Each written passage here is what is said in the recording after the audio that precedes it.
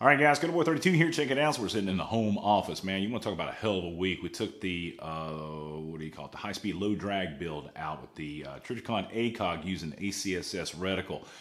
Absolutely magical. Going to be putting a video out about that here in a few minutes. I'm not going to do a review on the optic. There's a lot of reviews out there. But what I'm doing is a demonstration of the ACSS reticle and how it relates to hitting targets out the distance at known distances at 100, 200, 300. I skipped the 400, went to the 500, but it was banging and banging. All right, so one of the things I wanted to do in this video was clarify the whole BCG series that we're doing. First of all, I appreciate everybody who's making comments. There's a guy named Instructor Chad. He has a YouTube channel where he does a lot of testing and uses a lot of pin gauges to take a look at a BCG and see if it's in spec.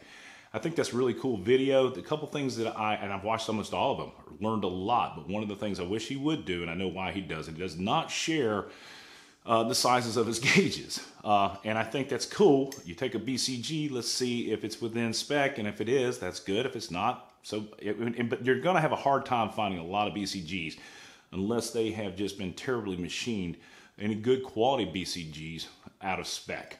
And there are tolerance differences between companies. Now, a lot of people mentioned that there was only 3 or 4 companies that actually tooled the carriers and the bolts and a couple other pieces, and they're right.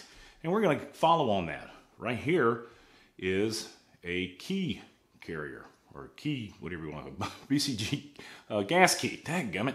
And this is unfinished. And this was handed to me by a gentleman named Gary Huffman up there in Denver, North Carolina. Now, the cool thing about some of the things in the comments is I do read them all. As a matter of fact, I respond to the majority of the folks.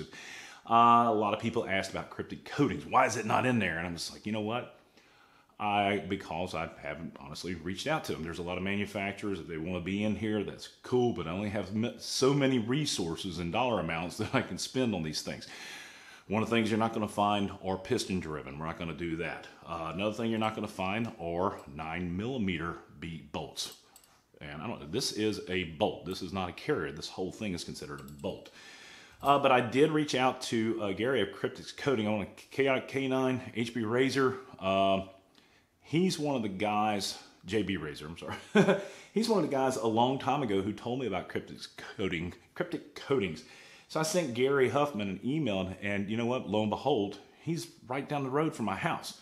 So I went over to his shop, and he set me down and gave me a lesson on how they do things. It's a machine shop, and it's absolutely incredible, and they do coatings. And I built this guy from the ground up and learned a lot from Gary. And Gary, if you're watching this video, I greatly appreciate it. But everybody asked, why don't you have cryptic coatings in there? And man, he was ready to go. He's wanting to compete on this thing. And I think, just because I built this one, I think he's got something special planned that he's going to do. He said, I'm going to put a competitor in there. I was like, all right, man. But in any case, what I want to do, because he sat me down, he showed me what is the difference between a $89 BCG and, say, a $250 BCG. And we're going to talk about that. Again, one of the things that I wanted to tell everybody, so I'm going to put in a link down below. This is the M16 drawing set, which includes all the dimensions and all the specifications on a mil-spec bolt carrier group. All those sizes and dimensions and holes and all the other stuff, it's in there. So down the road, we might just go ahead and pin gauge every one of the openings and holes in this thing. Is it something that I'm going to do in this series? No, because that is not what this series is designed to do. We're going to be talking about coatings. We're going to talk about different styles. What's the benefit of these styles? Why are we going to be looking at a semi-auto bolt versus a full auto bolt? And yes, sir, that's what they're called. M16 bolt versus a semi-automatic bolt. Lightweight bolt carriers. We'll talk about manufacturers. Who makes them? There's, like you said, like 4 or 5 different manufacturers out there. But I will tell you this, man. It was interesting to find out what the difference are. So we're going to talk about torque specs as well, because there's some people out there who are wrong on their torque specs. Let's see, what else do we have? But that's it. But check out the link below. I think you'll find out it's pretty interesting. And go through those plans. It's a PDF file. If you can download a PDF file, you're going to do well, but it'll tell you a lot of the information, and it's always good to look at the history. Let me go ahead and here and pull this up.